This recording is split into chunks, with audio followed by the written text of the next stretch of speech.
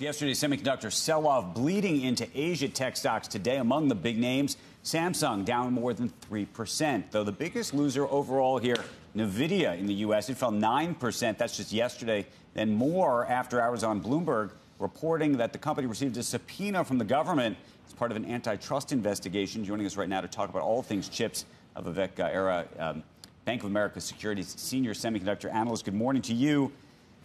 Let me just ask the question I think a lot of folks in the marketplace are asking before we even get to where the stock goes. Do you think that this rumor was in the market earlier in the day? Good morning, Andrew. So first, commenting on anything DOJ related is outside of my area of expertise, but I'll just make one or two kind of factual comments. First of all, NVIDIA's products have consistently outperformed every industry benchmark. So it's a superior product. Number two, all of NVIDIA's top customers are large, sophisticated companies. They not only buy from NVIDIA, most of them, in fact, buy from AMD also. Many of them have their internal chip projects. Google has been making the TPU for the last 8 years. Amazon has been making its own products for the last 5 years. So there is plenty of competition. And then finally, tension between regulators and large cap tech is not uncommon. We have seen this consistently. So it's hard for me to say how this trends, but you may be right that perhaps there was some speculation of it out there that perhaps impacted the trading yesterday. Are you of the view that the government would have a fair case to be made against this company?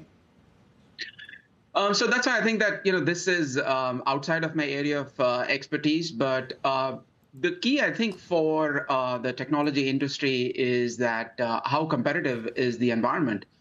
Today, the large hyperscalers have a choice of, buying.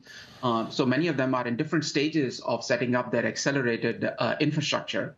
Only about 35% of their spending is going into this accelerated infrastructure. So still 2/3 is going into areas where NVIDIA doesn't participate yet. And in that 1/3 of spending, NVIDIA has about 75–80% market share. AMD is selling to most of these customers. Broadcom and Marvell are making custom chips. There are many startups that are making chips for these companies. So we think it's a fairly competitive environment. And then the other point that I mentioned, which is about large cap tech, if you look at most companies, large successful technology companies, whether it's in search, whether it's in social, operating systems, e-commerce, they tend to have 75–80% market share. So for the large companies with scale benefits to dominate, that's actually the norm for the industry. That's not abnormal for the industry. Well, the question is, should that be that might be in the software space? You think that should be in the hardware space as well? Well, in semiconductors, remember that the design cycles are even longer. I mean, many software companies rely on features that come out every 6 to 12 months. But to design a semiconductor chip, you have to start 2 or 3 years before. It goes through stages of EDA design. It goes through stages of manufacturing, then packaging.